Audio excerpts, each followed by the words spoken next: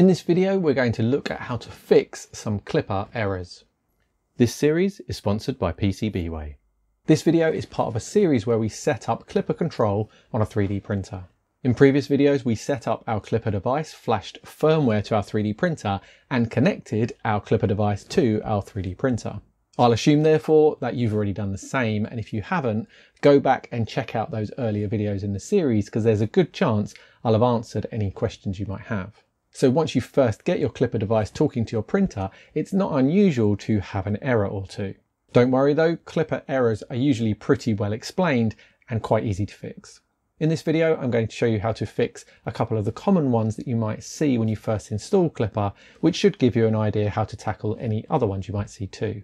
Obviously, I can't cover every single potential error that you might find with Klipper, and if there's something you're particularly stuck with, drop the error message down in a comment and either myself or maybe some of my viewers might be able to help you with it.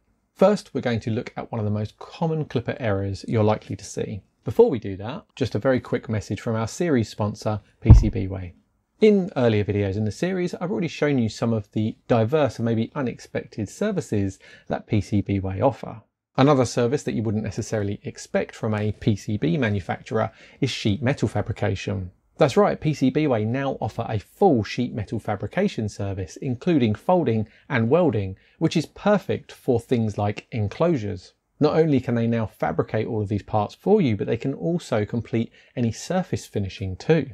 PCBWay can bead blast, anodize, spray paint, powder coat, and even chrome plate. So, for whatever you need making, try PCBWay.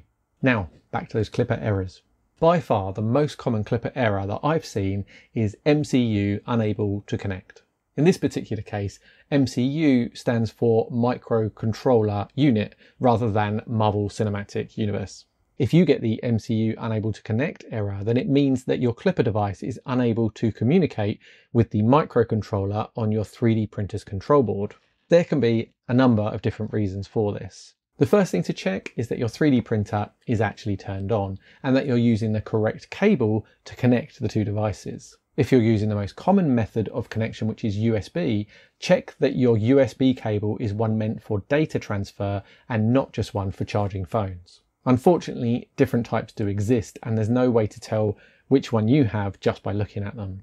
If you're sure that you have the right cable, then the next thing to check is that you've plugged your USB cable into the correct port on your Klipper device. If you've been following along with my Klipper series, then you already would have told your device which port it needs to use to talk to your 3D printer.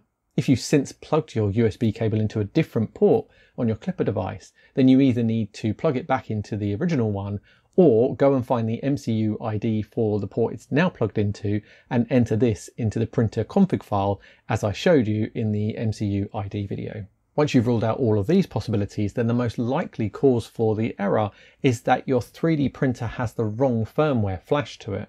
If you haven't flashed firmware to your 3D printer yet, then you need to compile and flash Klipper specific firmware to your 3D printer's control board so that your Klipper device can control it. If you have already flashed your firmware with Klipper firmware, then you need to check and double check that you use the correct settings when you compile the firmware with your Klipper device. If you're in any doubt, then run through those previous videos again just to make sure you haven't missed any details. Hopefully, one of these solutions will fix the MCU Unable to Connect error for you. Another common error, or another variation of it, is when one of your Klipper config files has a line of code that it can't make sense of. For instance, when I uploaded my Ender 3 S1 Pros config file, I had this error. I had include file and then an address of a file, and it says it does not exist. What this error is telling me is that there's a line of code in my printer configuration file that's telling Klipper to look for a time-lapse configuration file, which doesn't exist. If I look in my printer.cfg file, I can see that there's a line that simply says include timelapse.cfg. If I look back at my config files, I can see that there is no time-lapse config file. So to fix this error, there are a couple of things I could do. I could create a time-lapse configuration file, which at this stage I don't want to do. I could just delete that line of code, or as one of my viewers rightly pointed out, the better way to handle it would be to type a hash symbol at the beginning of the line. In Python coding, which is what Klipper uses, the hash symbol at the beginning of the line means that it is to be ignored. The good thing about doing this is if you get any unexpected results from effectively removing that line of code, then you can just delete the hash at the beginning and reinstate it. Once I've commented out the line, saved and restarted, my error disappears. As I say, these are just 2 examples of errors that you might have, but I hope it's given you a better understanding of how we tackle fixing them. Don't forget that if you have an error that you just can't solve with Klipper, then drop it into a comment below and hopefully someone might be able to help you with it. If there are any errors that aren't easy to explain with a simple comment reply, then I may consider making another video to explain how to fix your Klipper error. And don't forget, sometimes the easiest way of finding out how to fix these errors is just to Google it. This is usually the first thing I do if I get an error that I don't understand. There are a lot of people using Klipper firmware now, and it's very rare to find an error that somebody hasn't already solved. Once you've solved your Klipper errors, click here to go to the next video where I show you how to run through a few checks to make sure everything's working properly on your 3D printer before you start your first print. Thanks for watching, and I'll see you there.